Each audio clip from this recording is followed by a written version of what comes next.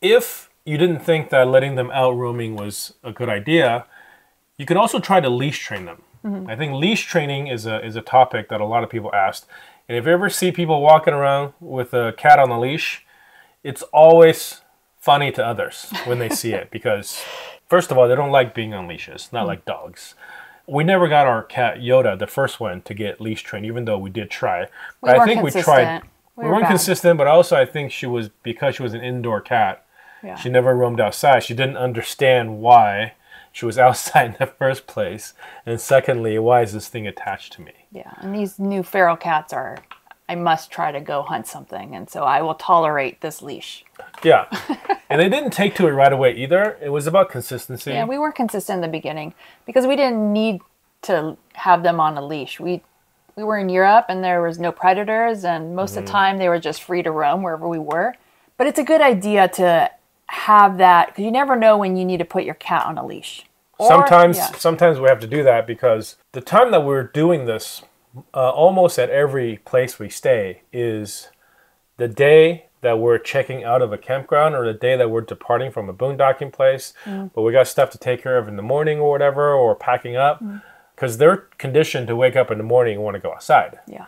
But if we just let them outside and roam for the day, they don't know that it's departure day. So they could be gone all day. But I think they know it's departure day because I think they realize there's a little bit something different in our routine. Yeah. And they're like, oh, at some point they figure it out, but when they first wake up in the morning. Yeah, they don't know. Yeah. But as soon as we start shuffling our bags and stuff, then they start hiding.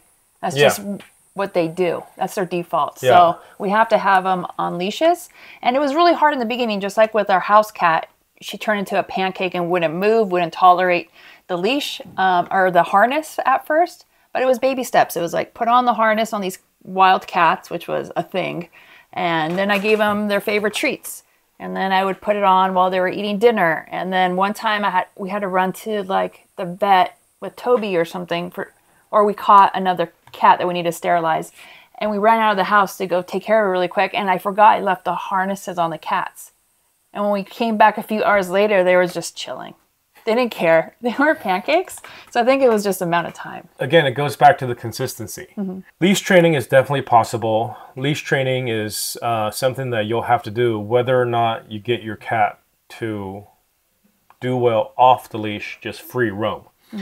And again, like we said earlier, we're going to talk about picking campgrounds, which determines whether or not free roaming is a possibility because if we're close to a busy street, we're going to have them on the leash. Yeah.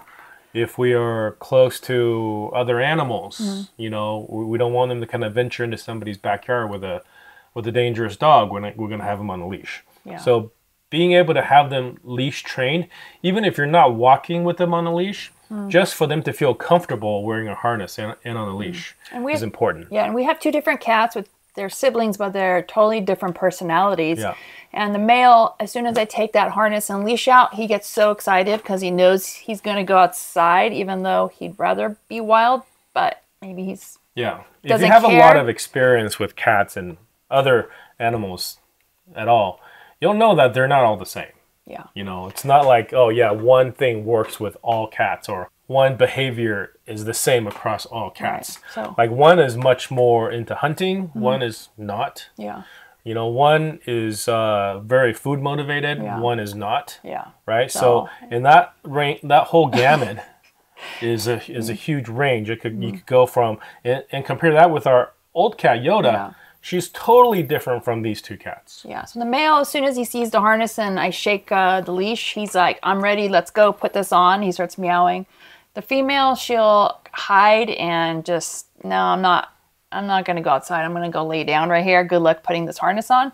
But it took her now, when I take it out, like I recently noticed, it took like a couple years. She's like, okay, let's go. Yeah. Like she's just finally giving in. It took a long time. She had to figure out that you have to relent if you want to get something happening. So it's possible.